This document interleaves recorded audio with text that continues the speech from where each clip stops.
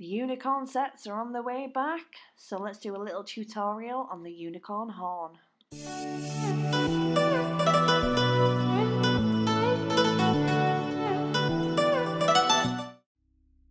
Hello my beautiful friends and welcome back. I hope you have had a fabulous day today, and if you are on the other side of the world, I hope you're having a fabulous morning. So if you are new here, please tap that subscribe button. And don't forget to tap the bell too, so you can get a notification of every time I drop something new. So I got a request recently about how to do a unicorn horn. So here I am doing a little close-up tutorial for you. Now I didn't want to do like a basic boring one where you just use a white base and then use white again to do the unicorn ridges of the horn. Unicorn ridges, what? You know what I'm saying. So the colours I'm using, I'm going to do a marble underneath first, so all these colours will show through as you saw at the start with the video. So simple marble, 3 colours, brilliant white, baby pink and fusion. Fusion is like my favourite purple from Glitterama. Total addict to this. Sorry about this part here. My phone was ringing and it was on silent. It was on vibrate by accident. I normally turn it off. So my bad. It doesn't last forever. So I slow down as soon as I realise it's doing it, like, oh crap. Few more seconds and it'll stop. Are you ready? You ready? You ready? And there it goes. Right, so swirling around. I'm not double dipping, I am just picking up a wet bead, pop it on, different colour, pop that on, and the other colour, pop that on, and then just do all 3 together as a blend. Just teasing.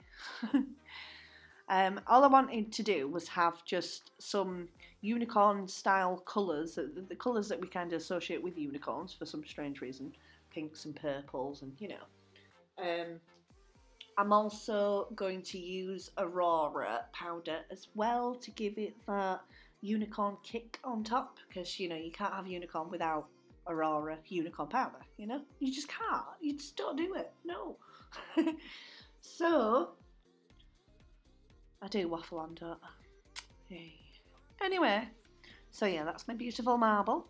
I'm going to cap it in clear and then give it a rough file and shape as if it was like a set of nails that were ready to go, really.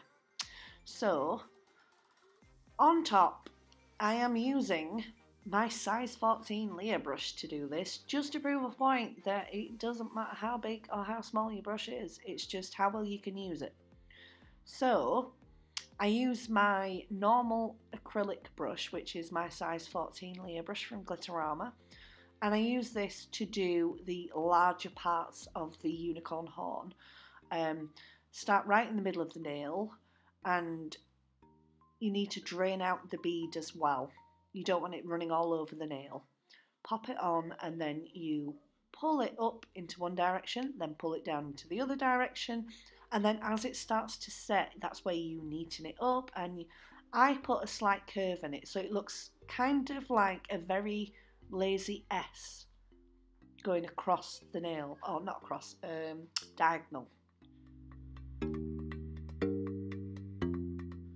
Now I am using clear to do the ridges of this horn because I want the colours to show through from the marble, and I also want to be able to put Aurora on top and it not cover the colours, you know. So with clear it allows you to still have some transparency to it once you've used your any chrome powders, not chrome powders, sorry, any Aurora powders or anything on top. This is where I then come in with a smaller brush. Now this is my 3D brush from Kylie Werry that I use. And this is just, when you get to like the tip and you need like much smaller beads, there's no point drinking Monomer with a big brush when, you know, that's just not realistic. Use the brush that fits the size, you know, if that makes sense. I'm sure it does in some weird way. So yeah, I've sped it up for these parts just to get through it. But yeah, and keep on going until you have fully completed the entire nail. And then when it has completely set and dried or cured, then you want to come in with a 180. First off, file the sides of the nail. You want that to be as smooth as possible, because that's where it's going to catch things, it's where it's going to pull hair out and all that kind of stuff, you know, so you need the sides to be nice and smooth. Keep checking it with your fingers, like run your thumbs over the side, see if you can catch any ridges, anything that feels sharp, and get rid of it. And then over the top, I'm not using pressure, and this is the height that it needs to be. You don't want it like 3 inch off of the nail. It just needs enough height to see the definition of it, you know, subtle, not overly subtle, so you can't really see it, but you get me. So give it a nice rough file over.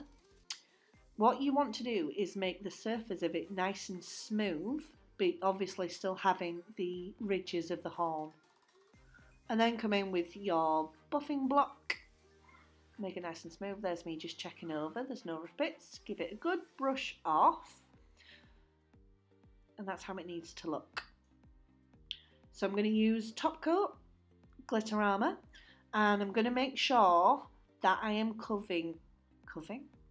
What is wrong with my speech today, really? I'm going to make sure that I'm covering all the sides of these ridges, because then I'm going to pop it into the lamp for a full cure, and then when it comes out, when it's still warm, that's when I want to be putting on the Aurora.